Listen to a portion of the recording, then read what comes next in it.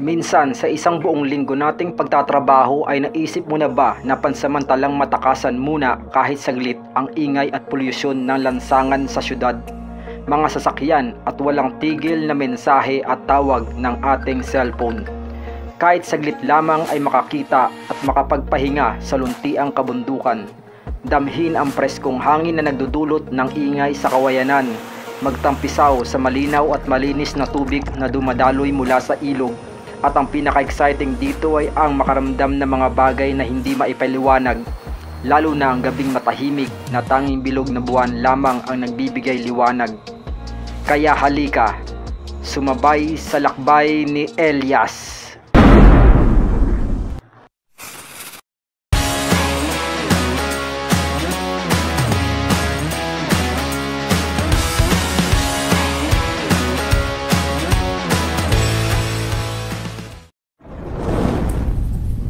Bago mag-weekend ay naisipan kong mag-camping sa isang probinsya na malapit lang sa Metro Manila. At naisipan ko sa San Mateo, Rizal kung saan sinadjust ng kasama ko na dati na rin nakarating doon. Sabado alas 6 ng umaga ay bumaba ako ng Farmers Cubao at hinanap ang sasakyan ng jeep papuntang Silangan, San Mateo, Rizal. Mga nasa halos 1.5 oras lang naman ang biyahe at narating ko na ang Silangan kung saan ito na rin ang terminal ng jeep. Bumaba ako sa tapat ng AFP Gym malapit sa kanto ng Mayor Jose F. Diaz, corner Langka. Pagkatapos noon ay sumakay naman ako ng tricycle. Ito yung mga nakahilerang tricycle na kulay dilaw sa gilid ng AFP Gym. Sinabi ko sa driver na pakibaba ako sa babaan ng mga nagha-hiking sa Sitio Malaikmo. Good morning, para sa panibagong vlog at pakikipagsapalaran ni Elias. Nasa kabuntukan tayo ngayon ng Rizal, pero hindi na sa Wawa, sa San Mateo Rizal ang ating adventure ngayon. So, may pupuntahan tayong falls at river. Doon tayo mag solo camp sa tabi ng river. So, hinihingal na ako. Metro Manila, yun, tanaw na tanaw dito. So may mga taga dito. Camping lang kuya. Punta din kayo sa bundok ni sa taas niyan. Meron pa ba? Nandun din yung falls. Ay malayo. Malayo. Mula doon sa pinagbabaan natin sa tricycle. Maganda pa yung daan dito. Semento pa. Pero medyo nakakahingal na rin dahil paahon. Pagdating mo na dito sa patag, dito hindi na sementado yung lalakaran. Pero tingin ko pagka umuulan masyado maputik yung ganitong lupa.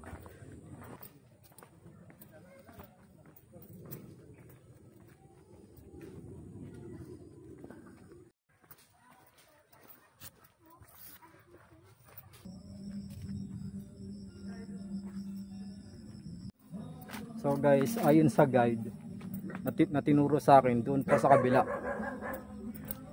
So habang naglalakad tayo, napapansin ko yung mga kabahayan dito halos yari sa kawayan.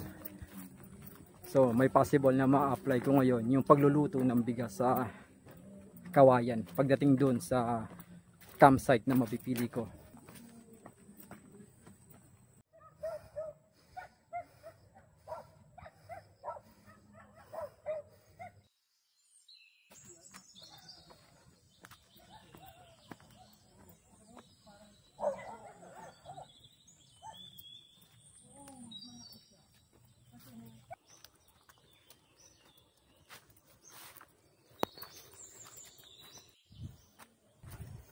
Hanggang ngayon wala pa akong nakikitang kasabay na magkakamp dito sa hindi ko pa alam kung anong bundok to sa San Mateo.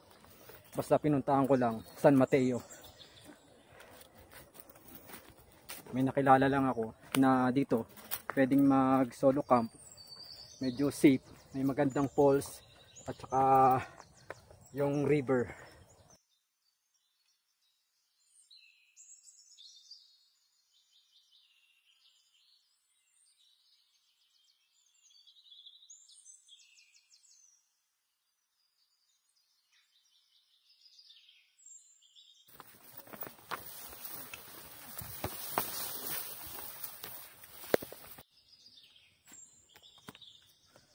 ito, medyo masukal na yung papasukan mo.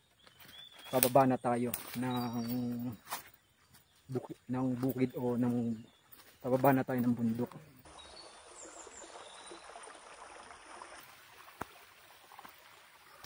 Pagbaba natin ng bundok kaganina, may sapa na tayong nadaanan. Ngayon, paakit naman tayo ulit. Dito, maraming nagmamotorcross at saka mga nagbabike. Yung mga mahilig sa mga adventure. Binabike lang nila. Itong hill na yun, yung pataas.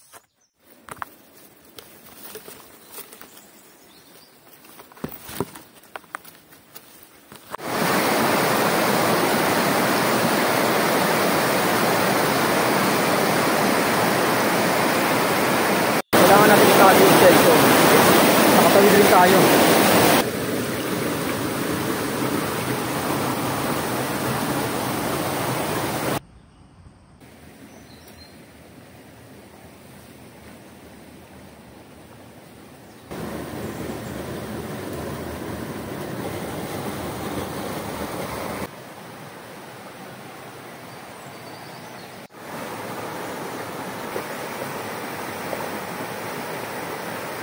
Naparockline tayo dun sa falls sa gilid ng dinaanan ko. Dahil malalim itong tubig, kailangan mo dumaan sa mga batuan sa gilid. So ito yung unang area na pwede kong pagtayuan ng camp, pero mukhang mahirapan ako magsabit ng hamak. Maghanap ulit ako ng ibang area.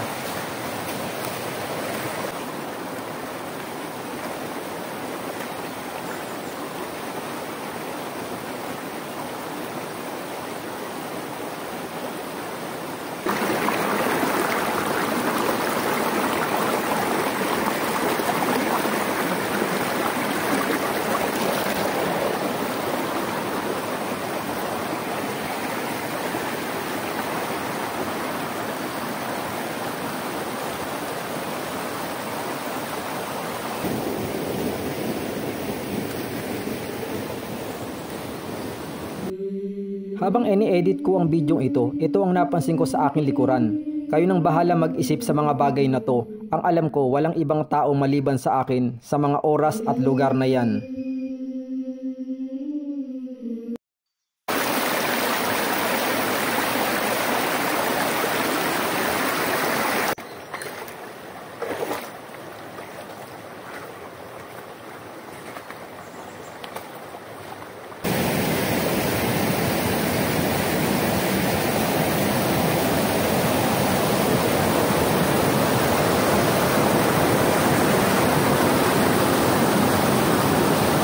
Nakakahanap ng magandang pagkasabitan ng hammock. Nakarating ako dito sa falls na to.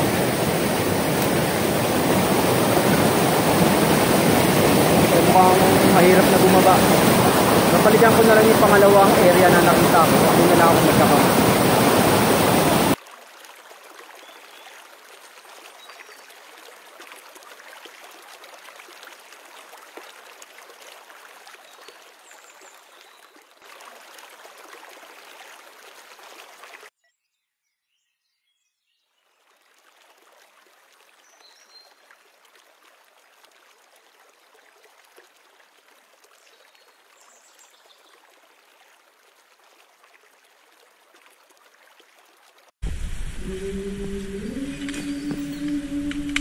Habang naghahanap ako ng kawayan na pagsasaingan ng bigas ay binubulabog ko ang aking dinaraanan upang lumayo kung mayroong mga makabandag na ahas sa paligid.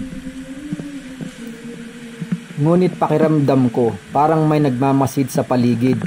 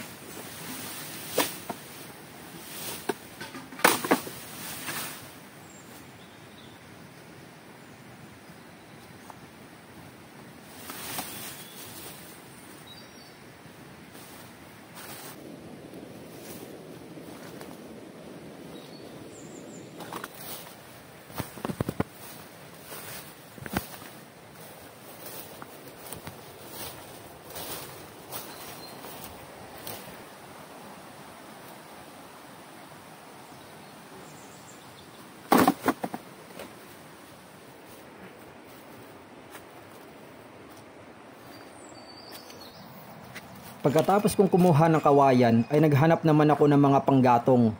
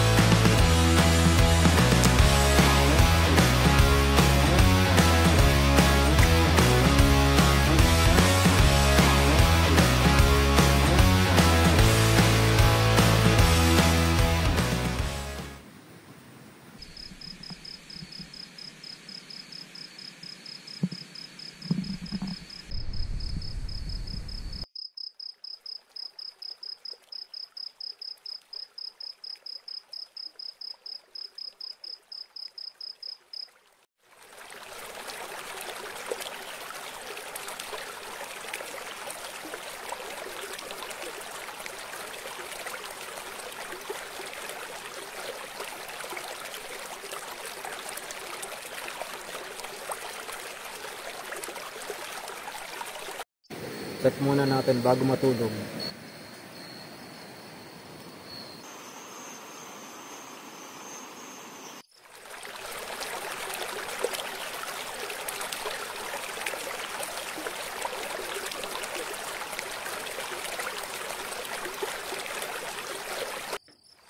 Pagkatapos kong magpalit ng damit ay sinubukan ko munang maglakad-lakad sa tabi ng ilog bago matulog.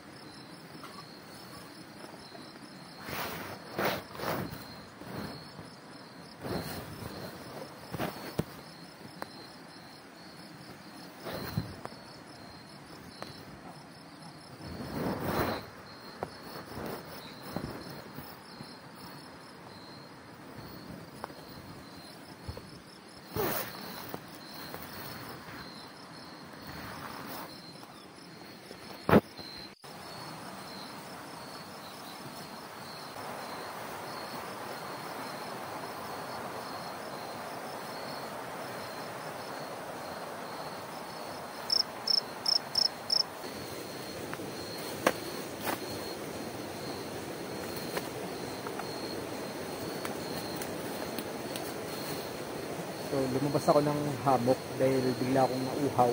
Buti na lang naalala ko, gawa pala ako ng water source mula sa kawayan. So ito yun, kaganinang umaga pinutol ko siya, tapos gumawa ko ng straw. Hinintay ko mag-produce ng water, hinintay ko makapag-produce ng water yung bamboo para at least kung mawalan ako ng tubig may maiinom ako. So tingnan natin ngayon kung meron ng tubig. So yun, meron na siya. Inumin na lang natin.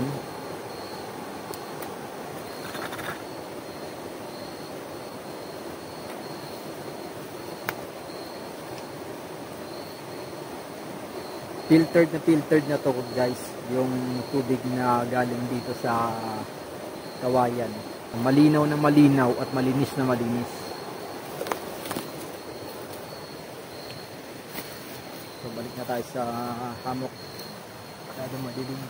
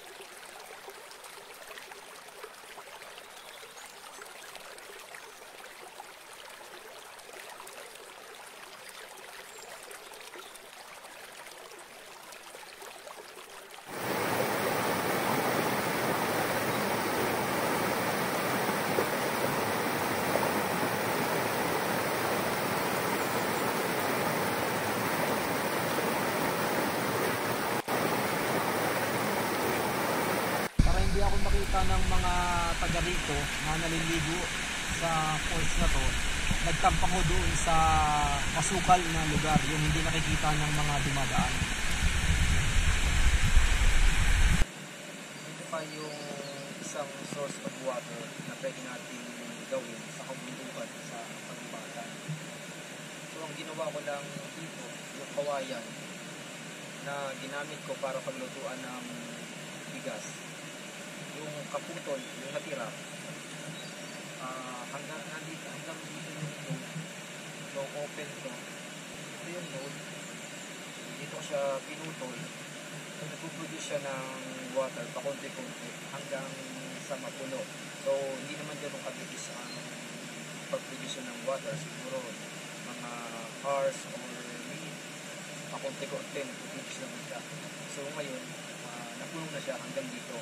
Kagabi uminom ako dito, nabawasan ko hanggang dito.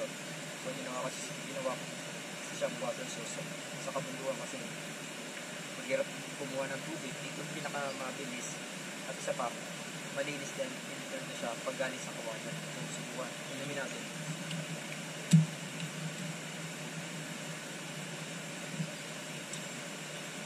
So ito, sa kawayan dito, ginawa ako gusto.